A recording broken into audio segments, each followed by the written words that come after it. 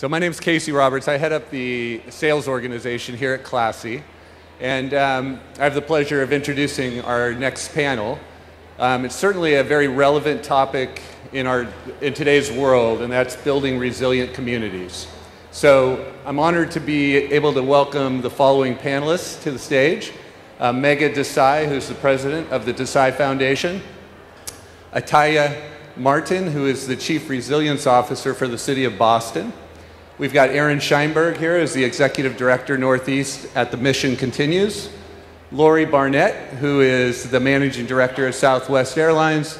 And Malika Berry, who is the Chief Programs Officer at Points of Light. And so with that, I'll turn it over to Megha. Awesome. Hi, guys.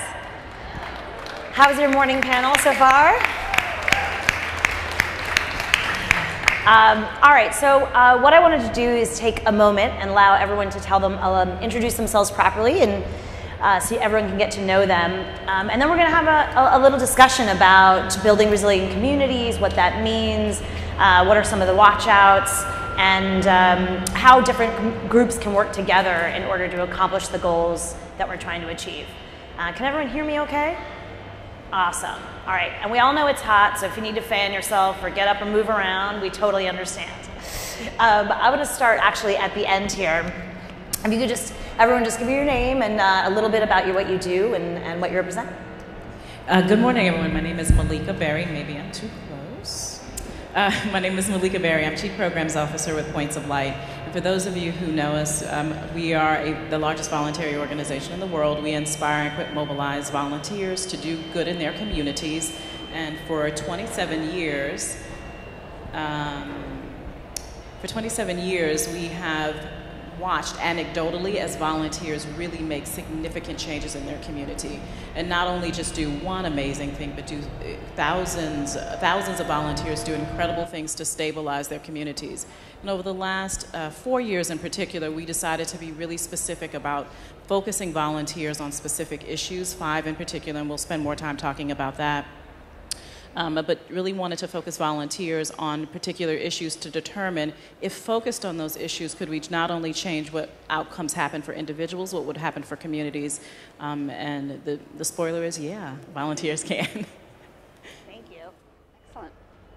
Okay, well, good morning, everybody. My name is Lori Barnett, and I'm with Southwest Airlines, and I'm just happy to be here and be a sponsor of the Classy Collaborative.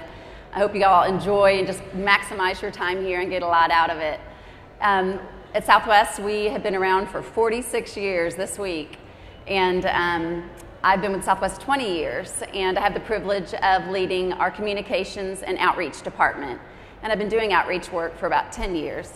And our focus is really to be sure that we are loving people, building resilience, and living responsibly.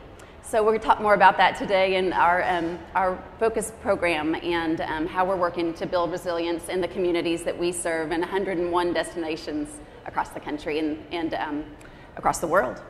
Amazing. Thanks, Awesome. Aaron.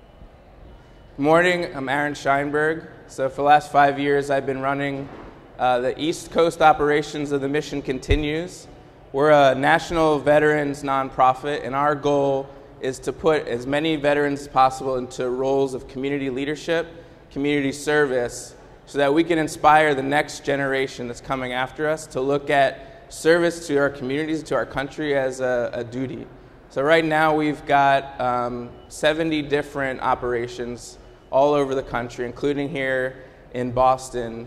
And just like many of the veterans that have signed up to continue to serve through the Mission Continues, I'm a military veteran. I served in Iraq through the Army, and after going to grad school and working in management consulting, I needed something different. I needed to serve again. I needed to be part of something important. I was really missing that, even though I had a very lucky transition. And many veterans, they're missing that too. They're missing the camaraderie and the ability to serve at a very high level, and we create those opportunities.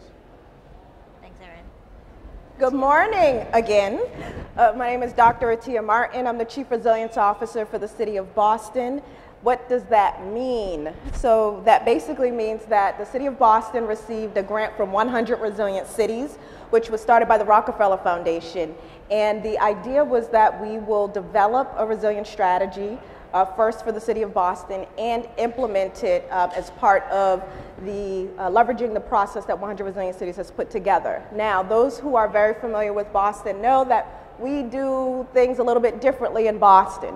So for us, we decided that resilience, when we really look at the root causes of many of the gaps in resilience that we're facing across all types of areas of resilience, whether it's infrastructure, whether it's the economy, whether it's social, whether it's the environment, whatever type of resilience that we're talking about, what we recognize is that the inequities that we're seeing across our communities within the city of Boston is really the biggest challenge that we have around building resilience. And explicitly, when we look at the data, that racial inequities are the biggest gaps that we're seeing, whether it's before an emergency and day-to-day life challenges, as well as what happens after emergencies. And so there is this very real relationship between what's happening in communities on a day-to-day basis versus what happens when there's an emergency. They're actually one and the same. Emergencies just pull the covers off and exponentially worsen existing circumstances in communities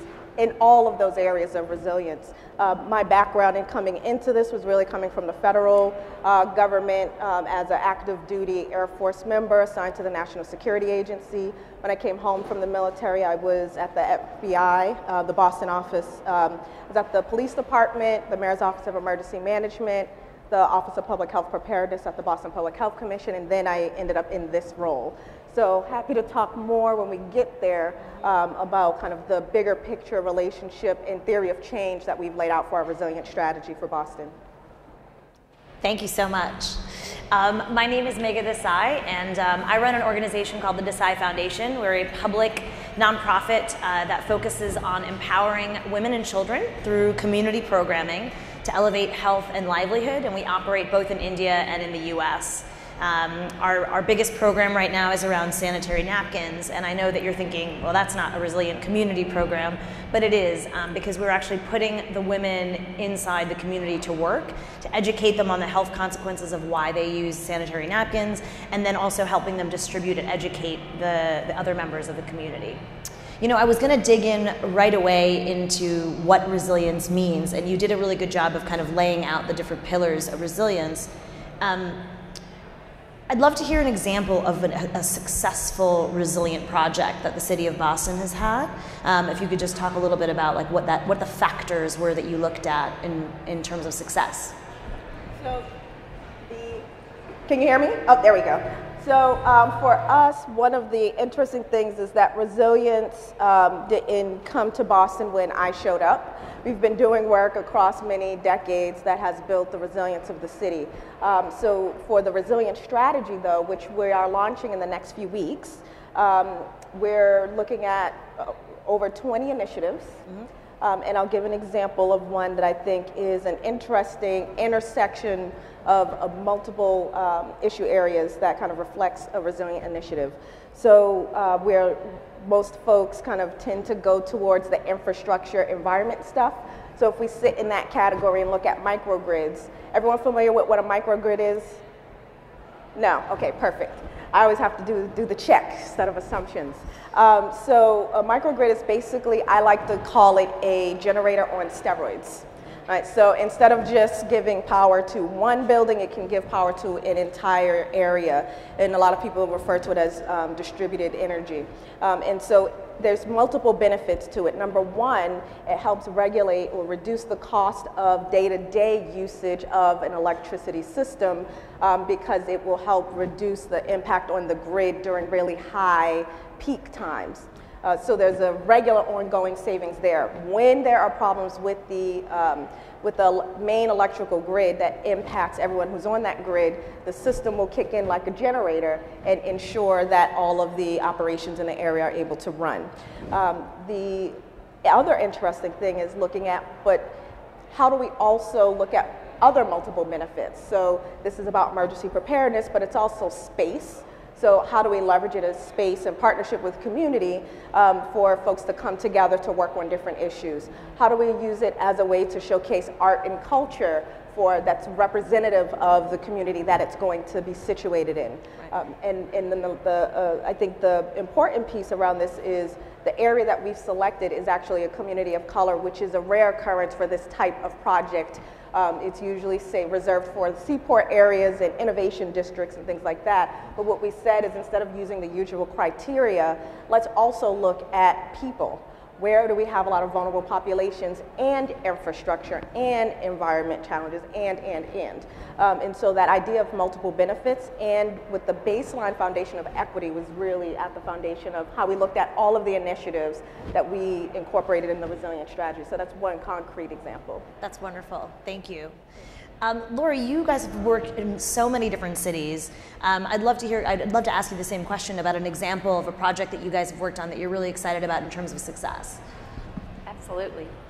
So, kind of taking it back to our main program, which is called the Heart of the Community Grant Program. And our purpose there is to build connections that bring people together to strengthen communities and build resilience. Mm-hmm. And so we have had the opportunity over the past 4 years to give out 20 grants to cities across the United States and one in Mexico City as well. And we seek to do very similar to what she was just talking about. We want to bring together people for a collaborative decision making on how to use a public space. Right. So reimagining it so there are elements that help combat social isolation, essentially, and really build robust social networks. And so one of the great stories that we have is out of Minneapolis and Hennepin in the theater district. And this is a really vibrant street within their theater district that lots of different people from socioeconomical backgrounds hang out there. They're coming there for the theater, or there might be some people that are down on their luck or homeless. And as all these different patrons are coming together and starting to enjoy the space, it was really creating a really nice mixture of a gathering spot. But there were also some folks there that, there might be gang problems, or there might be drug problems also that were taking place in that general area. So through the collaboration of the different entities that helped to bring about this plaza area, or this space that we reimagined, this group called Mad Dads decided to take it upon themselves to say, you know what, we want to help take back and make sure that this community is welcoming for everyone. And so they decided to, rather than have a policeman on post whenever there's a theater event or a local event coming on, that they would take it upon themselves to volunteer and engage with all the different stakeholders in the community so everybody felt welcome. And even the local police department was able to look at that and say, this is a great model where the local organizations and the local citizens are feeling empowered to help make a difference.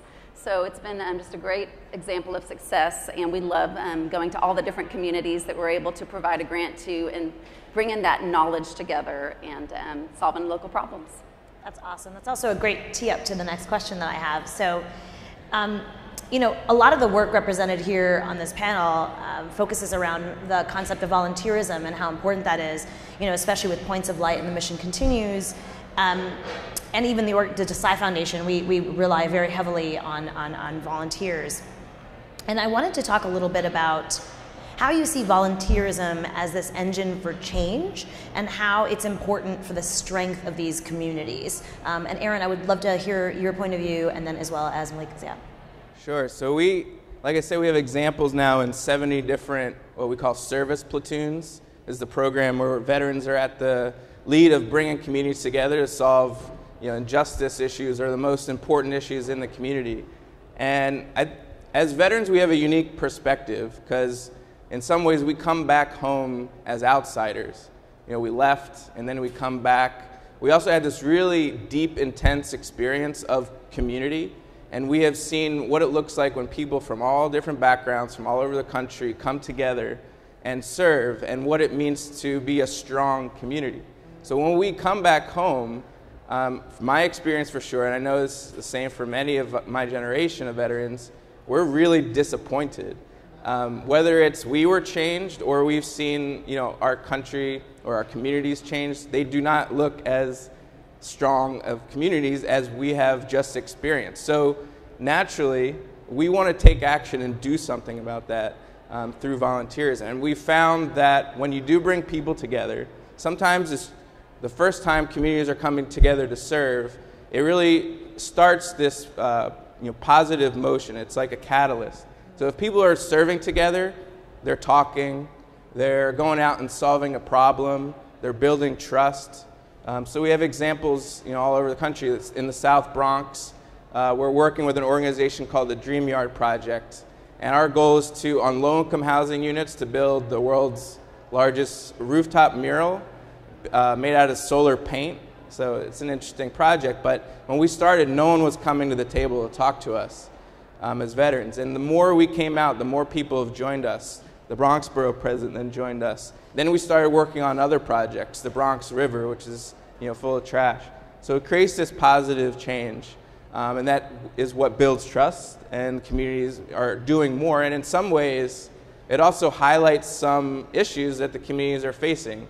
I don't want to compare it to going out and protesting, but it does have similar types of results that especially when veterans are doing this, you're bringing to light certain issues that were never brought to light before or weren't getting the right voice. So like here, in Boston, we're working with the Fairmount Greenway Coalition, and it's gotten plenty of attention and resources, but there's areas and communities that haven't. And now that veterans are working on a trail in Mattapan, we were able to bring that to light to the governor's office, to local officials, and bring it top of their priority list because veterans are serving with the community. And I think that'll lead to even more conversation. At Points of Light, we kind of live on this belief that volunteerism and being civically engaged is the social fabric of community. It actually creates social capital. Social capital is the engine that allows people to kind of get to know their neighbor, create economic stability, may be able to help a young person find their next job. So we really have this someone might say an outsized opinion about the value of volunteerism in community. And so you were speaking earlier, Aaron, about protests, and it made me think that the thing that jarred us a bit in our belief system at Points of Light was 2 years ago watching all of the protests happen across the country and recognizing that, as we said earlier in the panel discussion, that nonprofits have got to become and have been innovative, have been thinking about things differently always. And so we stopped to think about this engine of social engagement, this issue of social capital. How is it going to be effective for communities that are really struggling with not only a race and equity divide, but also a divide of resources where it looks like more social problems are stacked upon a community than that community can bear. And so we started to look at what makes community. We actually just went to the beginning. We started from the beginning, and we rediscovered, repackaged the social determinants of health. Those 4 things that Mr. Foss talked about at the keynote presentations this morning: education, economic opportunity, employment, housing, and safe housing, and health and access to health care. We looked at those 4 areas, and then the 5th one is civic engagement. And so there are actually 5 social determinants of health. But when we looked at those 5 areas, we said a couple of things to ourselves. Not only are volunteers already serving in those areas, that if you were to overlay the more than 160 affiliates nationwide and the more than 30 or more affiliates internationally who are doing work as volunteers and community through Points of Light, they're already doing work in these 5 areas. So we are actually stabilizing community. Then how can we make longer term change? And so we started to kind of investigate what not only does it look for an individual to make long-term change in a person's life, but also what does that change look like for the long term in the community's life. And so the social determinants of health are not, they for us are kind of an entry point for us to be able to not only discuss that when a volunteer serves, someone's credit gets better, someone has access to a home, an elder has food, a young person, opportunity youth, has an opportunity to find their new pathway to career or college. Those are discrete benefits that happen because volunteers serve. But in one place, if we were to do all of those things at one time, there is a broader benefit for the entirety of the community. The community itself is stronger. And so we spend a lot of time in the last 4 years bearing that out and proving that to ourselves so that we can once again prove it to you, so that volunteerism isn't just nice, but it's incredibly necessary for building these resilient communities. Because after Aaron's team is gone, it's Aaron's volunteers and Points of Light's volunteers that are here every day. These are the people who live in the neighborhoods and communities, and to be a part of the change, not only as a visionary for what change could be, but every day to put their hands on the levers and make that change happen is incredibly important. That's exactly right. Thank you.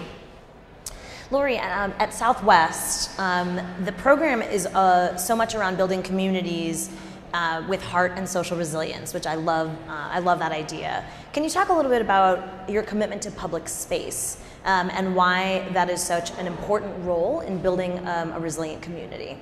Absolutely.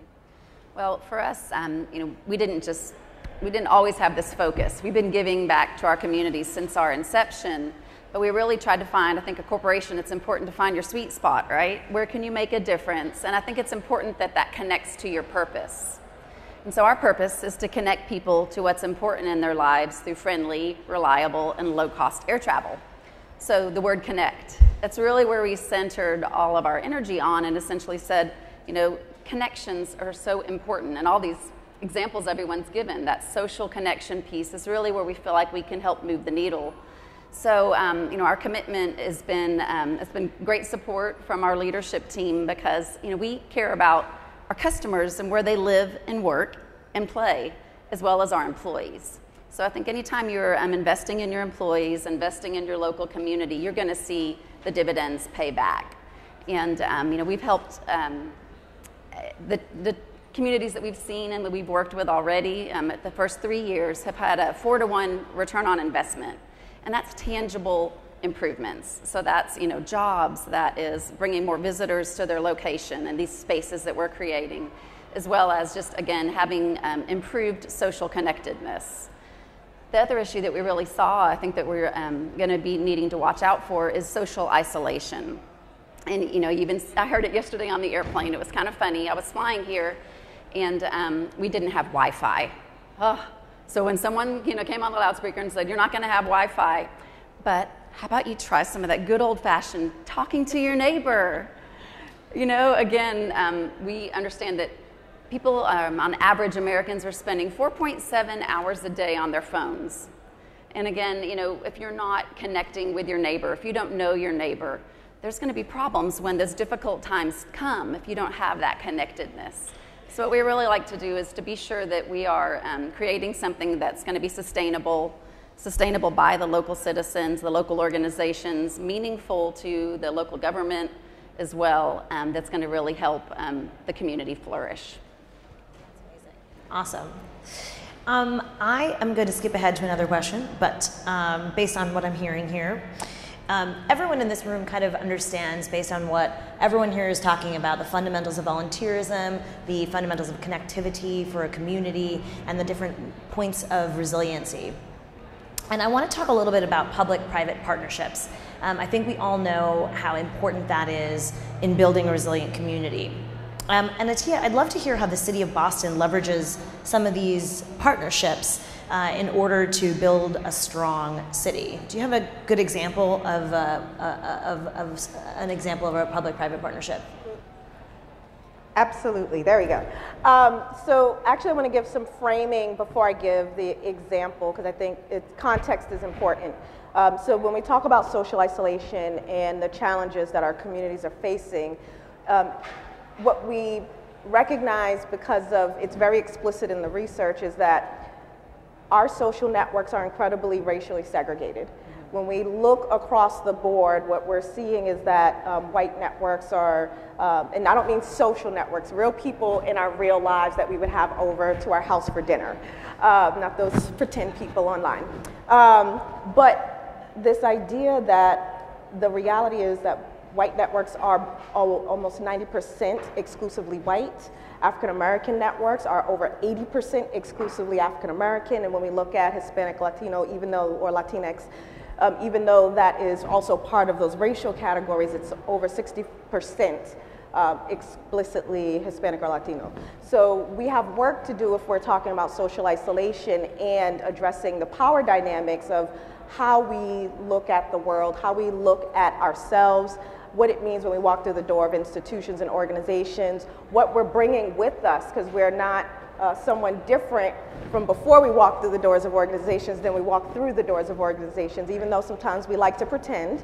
The reality is that we come with bias. We come with bias that is both explicit and implicit, meaning that we're not actually aware of it because we're constantly being bombarded with information that is saying who people are and how they're supposed to be, even when we don't believe it.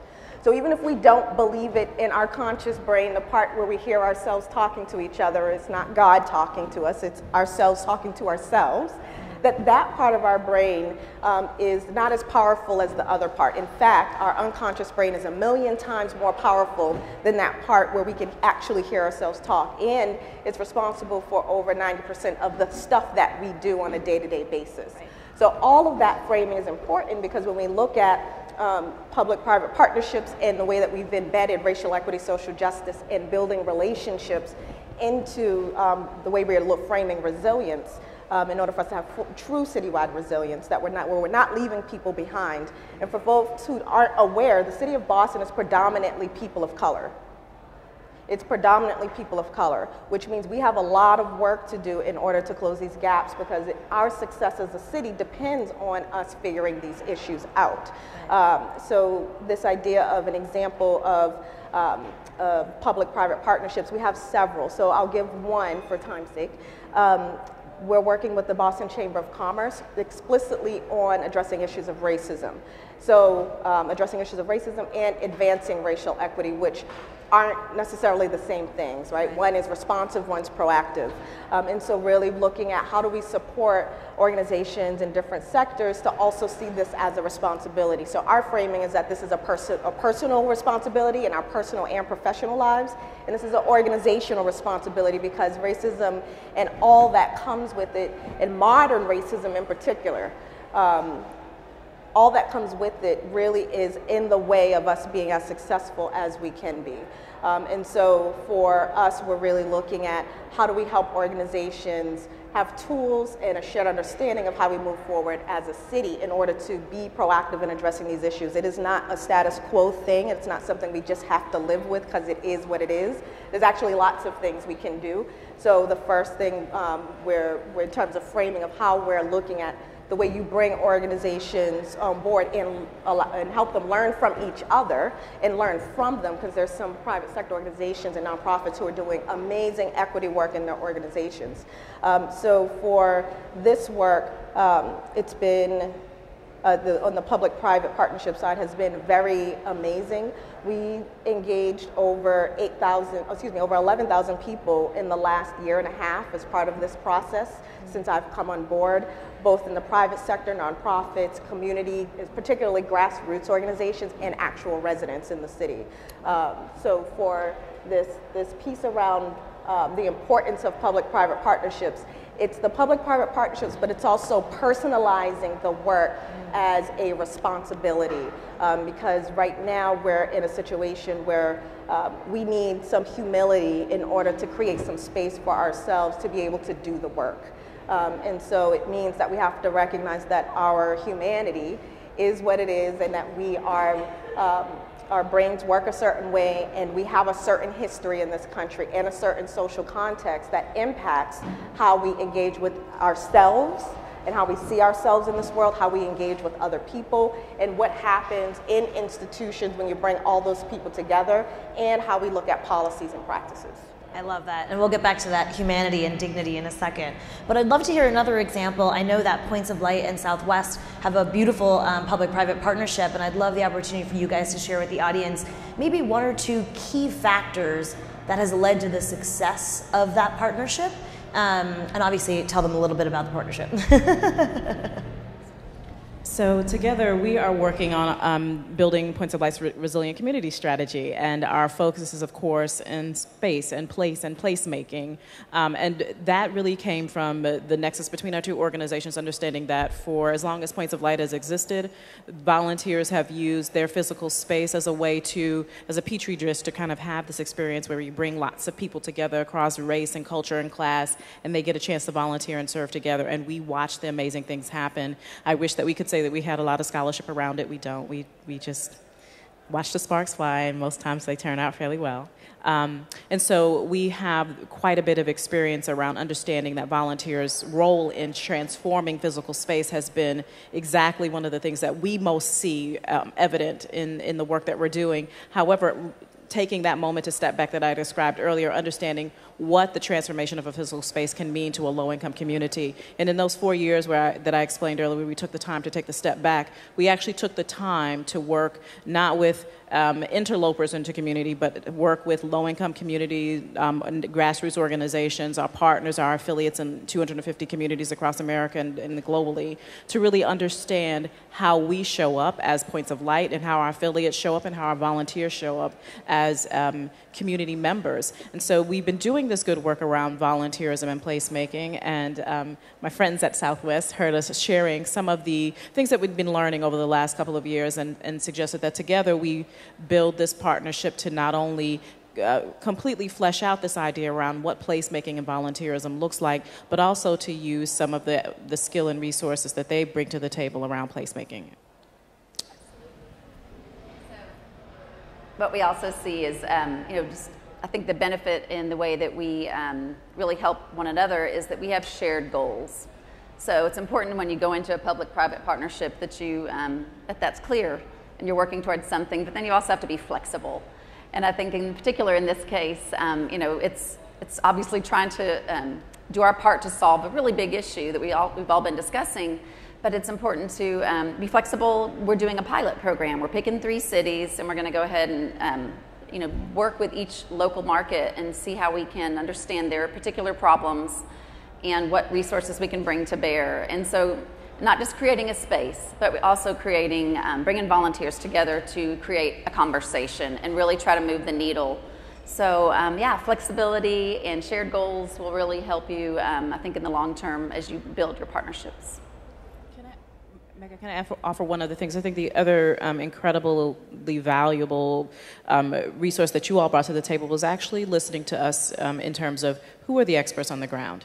And so when we chose the 3 communities, we've chosen Atlanta, Chicago, and Phoenix. And when we chose the 3 communities on the ground, we not only stopped at our own affiliates, but we started the conversation with the nonprofit grassroots partners that are there day in and day out. So for example, in Atlanta, I happen to live in Atlanta, so this one is ever present for me. But in Atlanta, we're working with a neighborhood called English Avenue, Vine City. If you all visit us in sports season, you will have visited that neighborhood. It's where our stadiums are. But that neighborhood has been consistently beset with open-air drug dealing and everything that would result from that. And it has happened for more than 20 years. And so I think one of the things that Southwest has brought to the table is actually coming to a community where lots of corporate brands don't offer their support for that neighborhood and community, and showing up in a way that the neighborhood knows that Southwest is there. The neighborhood they're not hiding behind points of light, they are showing up powerfully, and that is a public-private partnership, which I haven't personally participated in before, and I'm exceedingly pleased and proud to be a part of, because I think that's what matters. The neighborhood knows who are their partners, and they know they're going to have conversations with Points of Light, with our affiliate in Atlanta, with the volunteers they know and don't know, but also that there'll be thought leadership and support from Southwest moving forward, and so that's incredibly huge. It's right down to the delivery and the implementation, and that's exciting. That's amazing, and what a beautiful. That's amazing, and what a beautiful illustration about expertise and understanding. We run into that at the Desai Foundation all the time, as people are often curious why we choose the villages that we choose, of the 53 villages that we serve, and they don't geographically make 100% logical sense, but we choose them because we know that there are people on the ground that are going to support us. Because if you don't have the buy-in of the community, there's no way that you can make a significant change. So I now have a question for everyone. Everyone here in the audience is building some sort of an organization that's affecting their community or a different community in which they live, and they want their impact to be sustainable.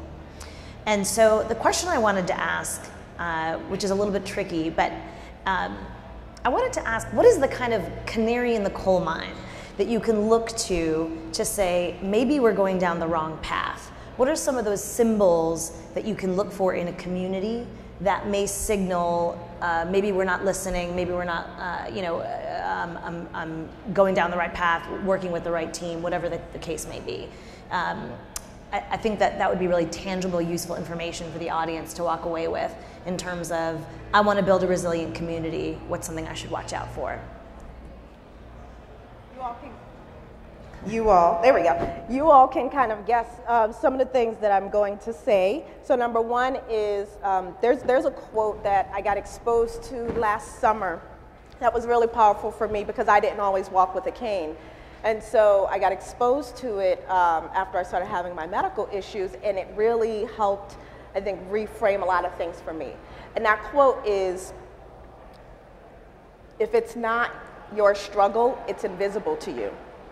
If it's not your struggle, it's invisible to you. So that means we don't have context on other people's struggles and experiences because they're not our own. And we're distracted by our own challenges and issues and struggles and perspectives, and those are the experiences that dictate the way that we see the world. And I bring that up because the importance of having diversity at tables. So, and not just tables because we want to hear what you think, but because we want you to be part of the decision-making process. And that's fundamentally where the power dynamics begin to shift, is when folks are actually part of decision-making. So whenever you're in space and you're engaging with community, the idea that we actually slow down and pause for our conscious brain to check ourselves around our own blind spots to say, do we have the right people in the room even?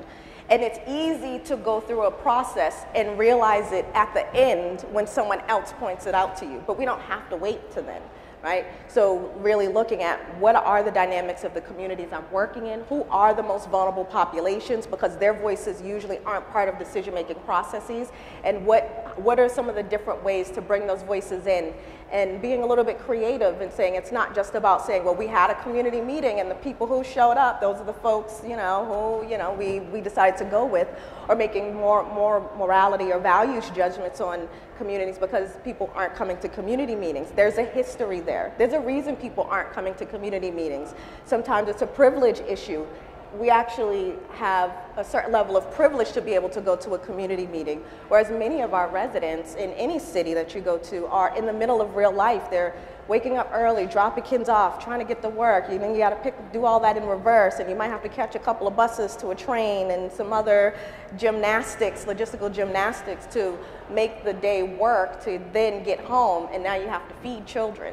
And so what does that look like in terms of engaging with folks who are in the middle of real life and don't have the privilege to be able to show up in community spaces? That means we have to do door knocking. That means we have to ride buses, we have to ride trains, we have to go to people where they are to make sure that we're getting input and figure out who are those key community partners that have certain levels of expertise that we can tap into, because there's a lot of expertise in communities, both context and technical expertise. And so making sure that where we have those voices at tables in meaningful ways and not just as token representatives that we kind of, here's what we decided to do, what do you think about it, and then go back and decide whatever we're going to decide, which is usually how we in government and other institutions tend to do things. So really shifting that power dynamic where community is in the driver's seat.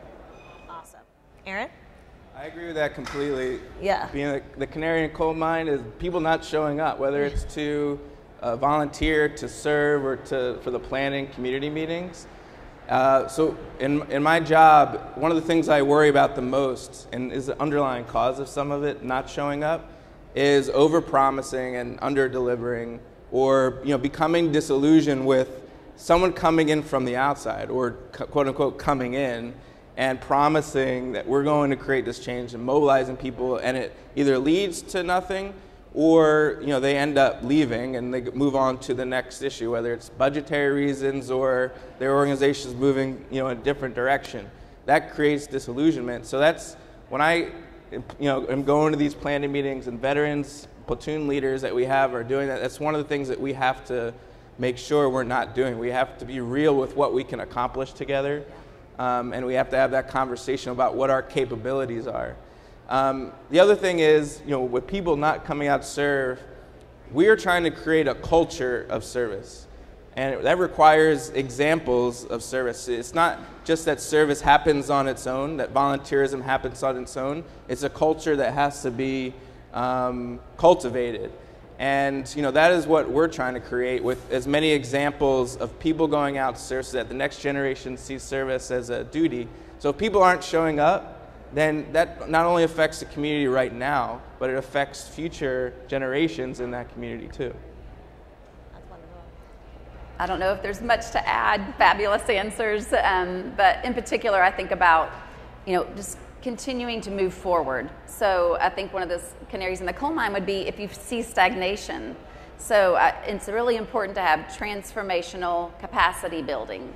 And by that I mean passing on knowledge, right? Passing on and equipping the next generation. And so I think if we become stagnant, if we aren't having those multidisciplinary conversations at the table, then we're not going to be able to move forward. And we know how long it takes to create change and to really see the benefit from that. So it's really important to kind of keep your tabs on the health of the community, measurements, or find some measurements that really make a difference, or really report on the impact of the work that you're doing, and check those, report on them, hold yourself accountable, and be sure that you're creating capacity to continue to transform your community. Malika? I would add that just Atia, hearing you, some of the things that happened in our sector about in the 90s, we had the terminology we would use for what you're talking about is parachute volunteerism, where we would drop in and do something spectacular and leave, and then wonder why people didn't come play in the new garden. Well, it wasn't the communities. One of the things that I think is a canary in the coal mine is when you leave something spectacular for someone and they don't want it, because it's not what they need. It's not what they want. Years ago when I was an early, I would not call myself a community organizer, but working in communities, one of the things that we were in the midst of making this very mistake that you, Aaron, has talked about as well, and the neighborhood women told us, we actually don't need whatever it is you're planning over there. We need an after-school program. We need a summer camp for the young girls who are coming at spring break. Was actually a spring break camp. They needed a spring break camp because that was a neighborhood that was bordered by lots of adult clubs. And people were preying on the little girls as they were walking home from school, trying to indoctrinate them into what was happening in the clubs. So those mothers told us, come with me and let's organize a summer camp. That's what we ended up doing with our time and our resources, until they kicked us out because they knew how to do it just fine themselves and they didn't need us any longer. And so I think the canary in the coal mine for me is to not only make sure that we have the right people at the table who are listening, but that we are responsive in creating the thing that the neighborhood and the community really wants, rather than the thing that we think is what the community really needs. That's wonderful. I have one more question for the panel, and then we'll open up for some questions if you guys have any. And it really is actually stemming beautifully off of what Malika and Lori were talking about. At the Decide Foundation, the metric that we use to calculate whether we are successful in our programming is around dignity. And so, my dream one day is to create some sort of dignity index, but I don't have the resources or the know-how to do that yet. The kind of idea of when you don't know what the community really needs. So we had a sewing program in one village, and then about 20 miles later, we had the same sewing program. These women take the class for 3 months, they learned how to sew, and then they are offered a job in a factory for which we've pre-negotiated the salaries. In one village, 80% of the women took those jobs, resulting in an $1,000 investment from our organization, resulting in a $16,000 capital raise for their community. We were like, yes, we are winning, this is working. And then on the other community, for some reason, 0% of the women took those jobs. And we thought to ourselves, what's happening here? And I think because I go there all the time and I'm there, I was able to see that both of these projects were equally as successful. It was just a matter about the metric that we were choosing to measure it by, right? So if it was a financial metric, one works. But if it was really just about dignity, you can look at both communities as a success. most of the women just wanted to get out of the house, learn a skill, hang out with their friends. And so my question to the panel is, what has been the most useful metric for you? And I know this is a very tough question because there are multiple metrics that are used, but for you, what is the thing personally that has been like, this is the one that I always trust, or this is what my gut always aligns with? I think it'd be really helpful for the audience here to hear about what that metric might be, and answer at will. This is the one that came right to my mind. It's the number of individuals who benefited from the effort who come back and participate as a volunteer. So we have a financial coaching program. Financial coaching allows individuals, has typically not been available to low-income communities. It's a service that costs, and a professional usually delivers it. And we have successfully trained volunteers to be financial coaches, and they deliver the same result. And sometimes they best the professional market. And so when I see those folks who now have $1,500 in their savings account, and they came to us between, $1 and somewhere underneath $1,500 in their savings account, turning around to become financial coaches themselves, I know we've done well. If I see a young person who's lost their pathway to college and career, now turning around to become a Vista AmeriCorps volunteer to help another person in their community find their pathway to college and career, I know we've done our job well. And I think without speaking for Aaron, if I see a veteran who came home from service and decided that the way in which they want to reacclimate themselves to coming home is to serve, I know we've done our job well. When the people who we do the work for come back and take the work from us, we've done our work. That's beautiful. Yeah. Any I other would ideas? agree. Full transparency, we're constantly wrestling with what metric or metrics we're going after. Why I posed the question. Yeah, anyone who says they have one in the social sector probably doesn't, where it's probably changing. But for us, we've talked a lot about community transformation and what the community metrics look like.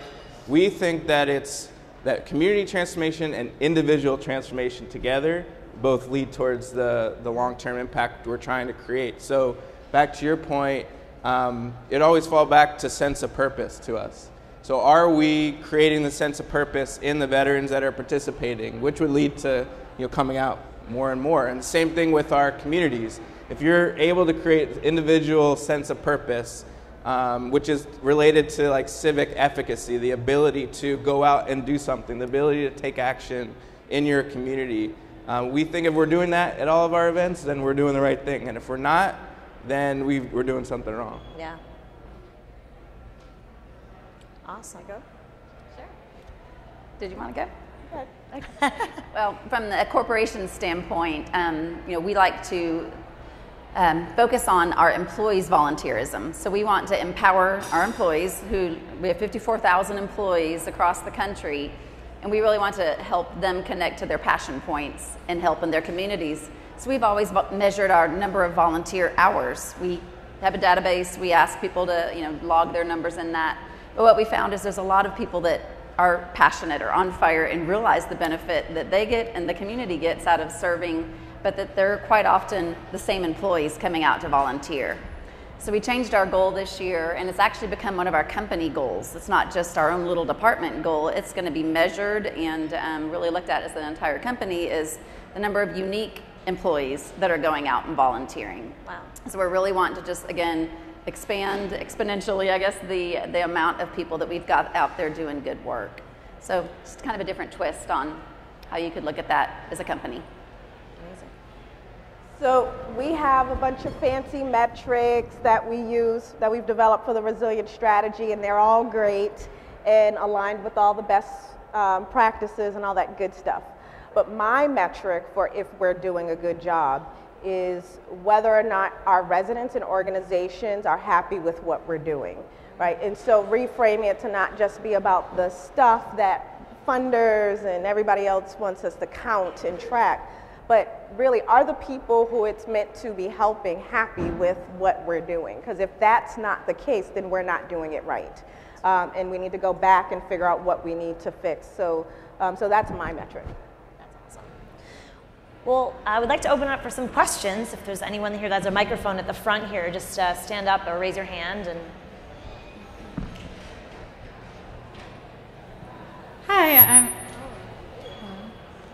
Hi, I'm Julia Heitner. I'm from Iron USA, Learn with the World. Wondering if there's somewhere else I can stand. Yeah.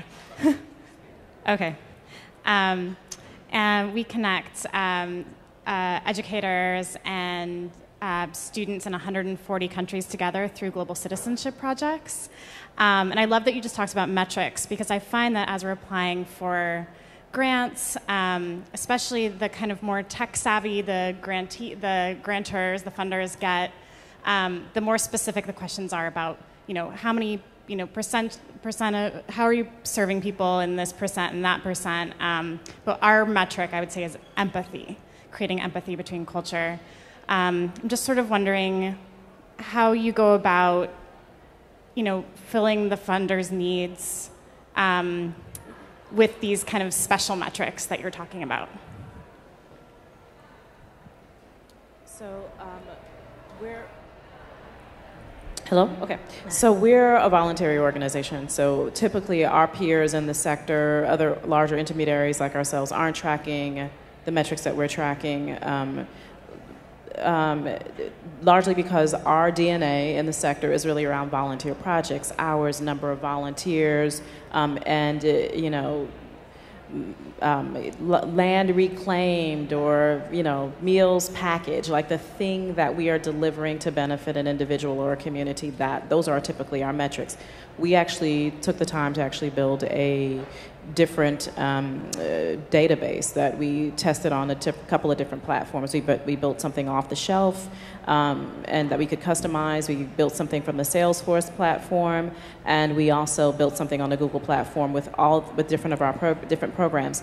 The connector between all of those programs were we use a coaching model in terms of volunteerism, so that we can reliably produce the same result from volunteer to volunteer to outcome to outcome. Right. And so that is the connective tissue between any of those options. Not because Salesforce is a wonderful partner of Classy, but in truth, the Salesforce platform was exactly the best option for us, because I can tell you today, if Malika Berry served and Jane Doe's credit got better, I can tell you as a company that how many of your employees were involved in that, and I can also tell you in a location how many individuals were better, because we have the ability to sort our data in that way. I also think we really have to be clear about what we can reach, and our evaluation team and myself spent quite a bit of time actually recognizing that if it's a young person's goal to get a job, we're not going to be around to see that young person get a job, right?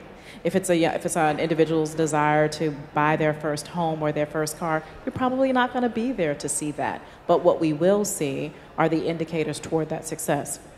So we'll see a bank account, we'll see paying bills on time, we'll see a young person filling out applications for school, we'll see them set a pathway toward their goal. And so we started to track the volunteers' ability to move an individual toward that pathway of success as indicators toward success, rather than considering the end result being the only thing that we care about. We can't promise that everyone we work with will get a job, but we can promise we will give you the skills that make it possible for you to get a job. Great. Hi. Hello. Hi, I'm Pat. I work with Zevin Asset Management. We do shareholder advocacy out of Boston for our clients, and so push companies on the environment and human rights and resilient communities. So I think a lot about what big corporations like Southwest, I'm so glad that you're here, can do to help build resilient communities beyond the foundation, beyond simply, maybe just doing less harm or no harm. So for other folks on the panel, what do you think the role of big established corporations are or should be beyond the foundation? What do you hope for when you're in a city, when you're even in a neighborhood? What do you wish you were getting out of the major civic players that are corporations that would help you do your work? I have an answer. You want to start? Yeah, okay, go ahead. So, hello, test, there we go. So for me, one of the big things is it's almost more of a a shift in thinking and culture, which is the fact that organizations and institutions, large corporations, are part of a community, right? And so, and I think a lot of times it's not seen that way necessarily, that folks are actually part of areas of the cities that they're physically in. And so, and then the other piece is we have a lot of organizations who have volunteer programs and they go out and they're doing stuff.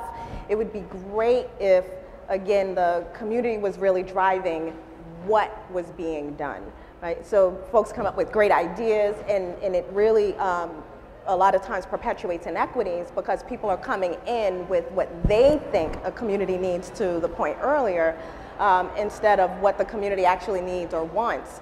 And it's not for us to be making value and moral judgments on communities and what they decide they want and need, because every community has different wants and needs. So I think that fundamentally those two principles, one around making sure that the organizational culture actually sees itself as part of a community and not just a great upon high, you know, we have resources and we're going to bestow them upon communities. And then on the other side, just making sure that communities are driving some of the work that's happening in communities when organizations are going in or when money is coming into the communities. And then the last piece I'll say is the benefits of seeing communities or seeing corporations as part of communities that they're actually in is that we all have diversity challenges in organizations, and everyone is struggling with it. When you have good relationships across different neighborhoods, you're plugged in a way where that's also a source of employees, of volunteers, of other folks who oftentimes are not seen as resources, when there are a lot of resources in communities that can be tapped into to create the types of pipelines that we need in order to really have the impact on the types of diversity we're looking for. And then the last thing I say, I promise, is that it's not enough to just have diversity. The organization actually has to have a commitment to creating a culture where diversity is actually leveraged and invested in and seen as a tangible asset. And what I mean by that is when we look at the research around why do we see such benefits in organizations that have more diversity, it's not just that they have diversity, it's that they're actually leveraging that diversity in ways where people are coming out with better ideas, products, services on the other end, and having real impact in terms of dollars. And so really that business case for this is pretty significant as well. So that's kind of the bigger picture piece, and I'll be quiet. I couldn't agree with everything you just said more. I totally agree with you. There's one other thing I would add. On our end, I worked in corporate marketing and communications for 12 years, or a little more than that actually.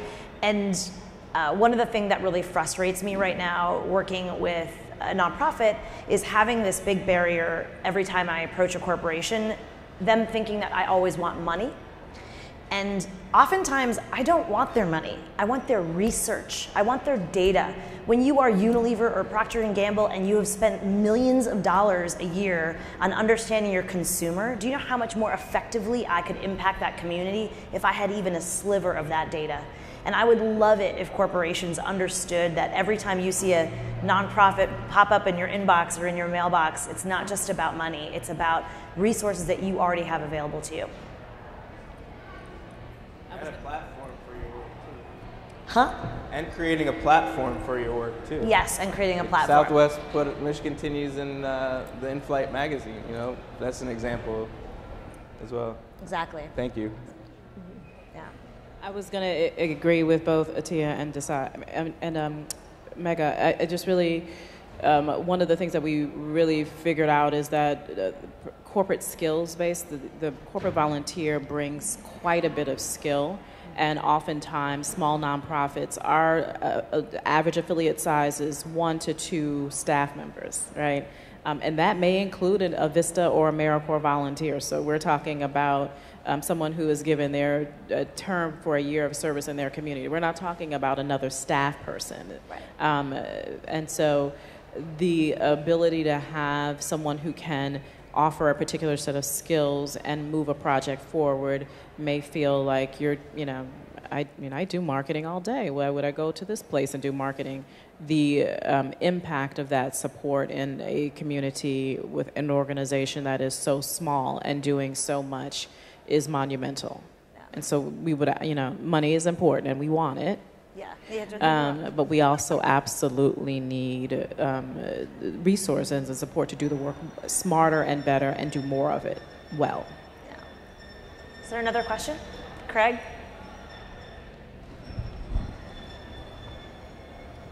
Hi. Wow, that's really loud. My name's Craig Welton. I'm from Best Buddies, and we're a social inclusion, integrated employment, and leadership development program for people with intellectual and developmental disabilities. And first off, thank you so much for your time here today and for all your wonderful service in the community. I know we talked about metrics a little bit. I was hoping that some of you might be able to share your success in promoting your story and actually telling your story. Much of what we do lives in the narrative, not so much in the numbers. And I was hoping maybe you could share some of your successes in that area.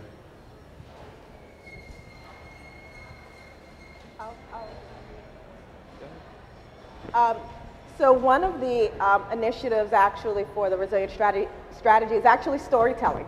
Go figure. And it's at multiple levels. It's about the story of the process and the work and how we got from point A to point M, because we're still going, but also the stories of individuals who have been engaged in the process. I think leveraging folks who are passionate and can tell the story for the organization is really important and helps other people kind of relate a little bit better. I think for us, having individuals tell their story is also really powerful because a lot of people, the research, I keep going back to research because I'm a big nerd, I'm sorry guys, but the research is very clear that when we are engaging with people, stories work way better than numbers. It just does in terms of how our brain works. Stories, people relate to them better. And so for us, we've had a great kind of grassroots, we're pretty guerrilla tactics in a lot of the work that we've done out of the Resilience and Racial Equity Office. And being able to tell that story through video, online, and having our participants across government and communities and nonprofits, private sector tell the story themselves has really been the most powerful thing for us. And we actually use it at events as well. And so we oftentimes will invite folks to kind of talk about what this means to them, as opposed to us saying, and we think this is awesome, look at all these charts, look at all these numbers. Having other folks do it has just been really powerful for us. Yeah, we're very lucky in the founding of the Mission Continues. Our founder wrote a bestseller about the Mission Continues. That definitely helped. And then Joe Klein, the great author, wrote the book Charlie Mike about our organization and Team Rubicon. That definitely helped. But now we've got to really work for it because all those stories are already out there. And very similarly, we want the communities telling our story for us. And our brand firm, you go through, like training and what media picks up as stories. And media picks up stories that are a continuation of a trend.